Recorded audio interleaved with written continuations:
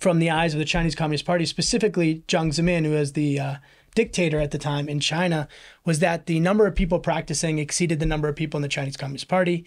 He also wanted to consolidate his power within China through kind of this struggle or movement. You can see that throughout Chinese history. Every 10 years, you have the student movement in 89, 99, you have Falun Gong. So there's this always kind of like rise of power through this iron fist, grouping people against, a group of people. This is sort of Marxism 101.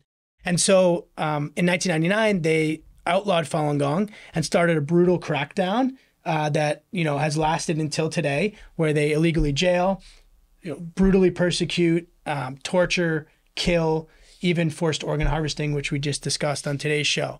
When a government is going to do that, they need to turn the people against Falun Gong, right? So they need to somehow figure out, how do we get all the people in China with us? Liu Chenjung, right? He turns from this ruffian to a good person. People looked at him and said, wow, that's great. This Falun Gong thing, I'm riding my bike 15 minutes. I see all these people practicing. They've all changed. 1 out of 13 people. I know people that have practiced.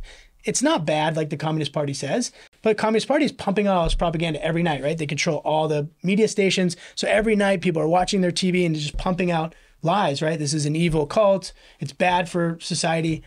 And so but it's not really working because, again, people knew people that practiced, right? So 1999, 2000, it's not really working.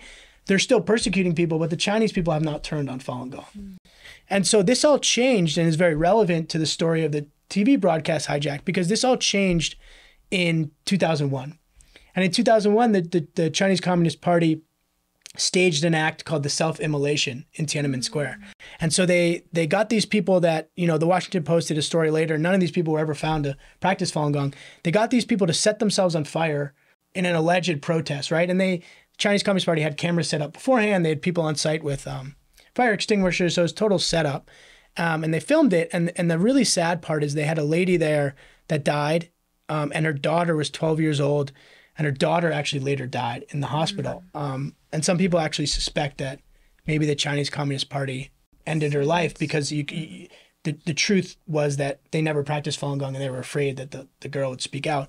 But what was captured on video and cut later with the interviews after these people were burned and how they cut it was like, propaganda 101. And it made it seem like this weird Falun Gong group that they wanted people to feel like were weird or a cult had actually set themselves on fire, had convinced this lady and her daughter, who later died, right, to kill themselves, which of course is a lie. And so because it was pumped out night after night after night, really started to turn people against Falun Gong.